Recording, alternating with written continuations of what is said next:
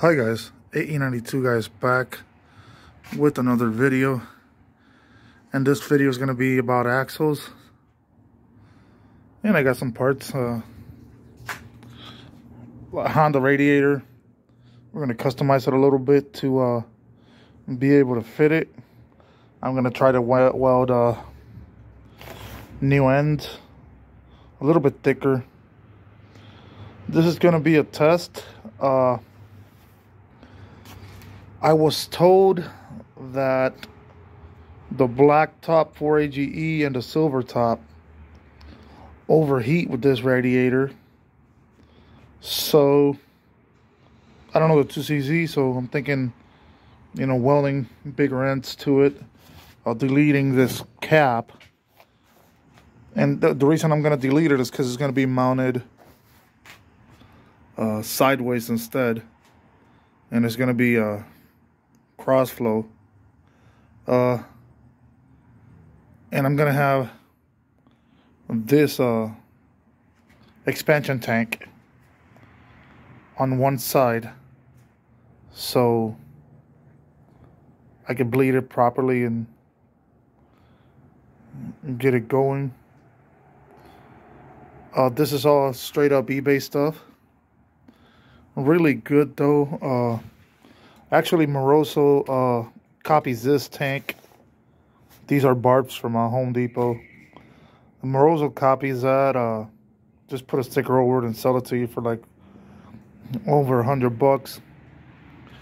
These radiators, I've seen Hondas, and you know they're always good.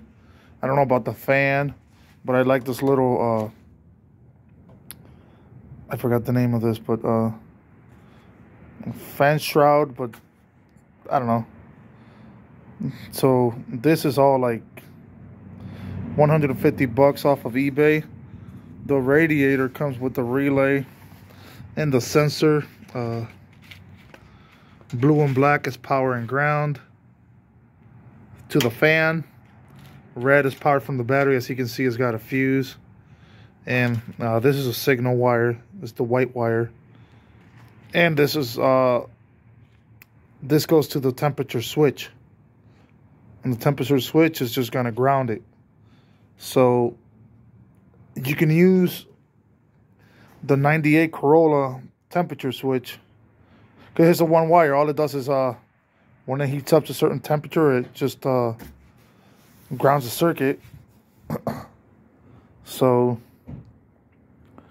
yeah, that's all with all the parts I bought lately. I haven't been doing much because to the car, because it's been cold. Today is kind of nice. I've been working a lot. I got 2 jobs, so you know the car's been put on the side. But I wanted to make this quick video about the axles, which is the hardest part. One of the hardest parts to get to know about. Like, people don't say what axles you need for the car. People that for some reason are keeping that on a secret, and I'm not going to keep any secrets with you. You know, I got my axle from a 1988 Toyota Camry, and of course I'm talking about the driver's side axle, which is a short one, because the long one, which is the passenger, the passenger side. Passenger side is the long, driver's side is the short. So the long one has a carrier, and you could use the straight up Celica transmission axle.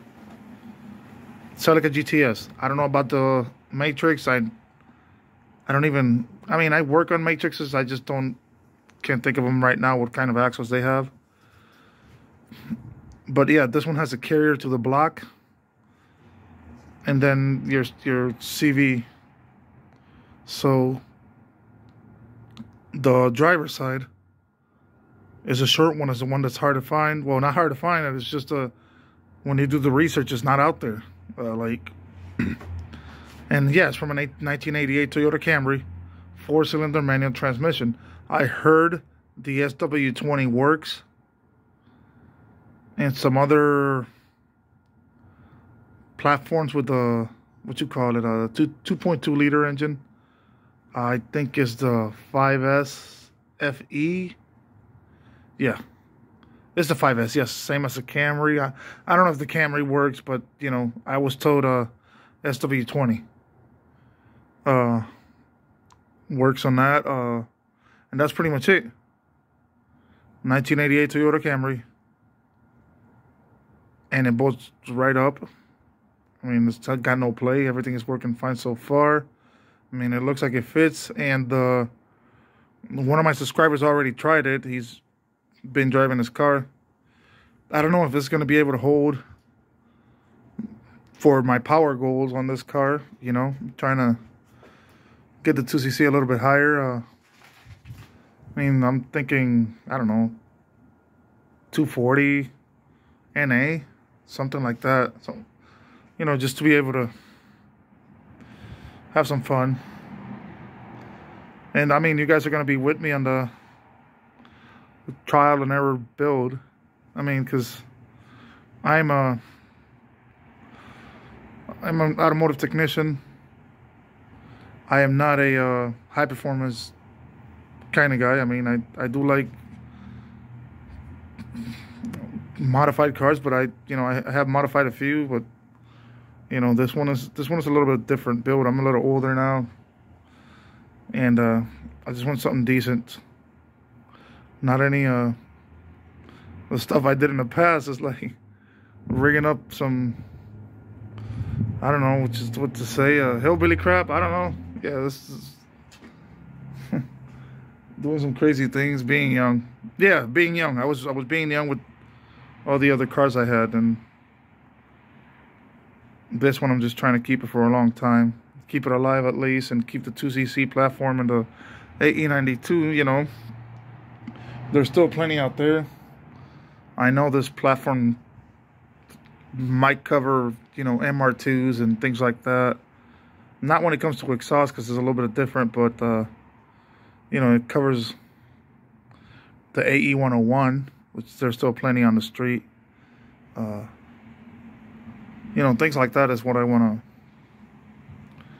to, the people that I'm trying to get to subscribe, and also, you know, Corolla XRS, Matrix SR, Celica GTS, you know, anything that can carry a 2cc engine in. I'm just trying to draw you guys in and have some fun with our cars. Like, we're the underdog, so. Alright, anyhow. It's almost 9 o'clock over here, 9 p.m. See, it's really dark out. And I am trying to relax now. I just want to let this video out, just to give you a quick update on that I'm still working on it. You know, it's just sometimes the weather doesn't permit it, or, you know, parts. It's almost Christmas. Looking forward to the spring. Springtime, just have it turning over and started. I almost got the fuel rigged up, but not yet. I mean, I have all the parts. I have the hose, I have the barbs, but I haven't just put it together. I've been just gathering parts and things like that, so I get whenever we have a good day, hopefully, you know, in January or something, start putting things together and having fun, because I like to work on this car. You know, like, it's just fun every time. So anyhow, with that being said, AE92 guys signing out. Please like, comment, subscribe. Nobody's doing this build on YouTube. Nobody's going to tell you what actually your car needs. Just give me a thumbs up. Help a brother out. AE92 guys signing out. Thank you.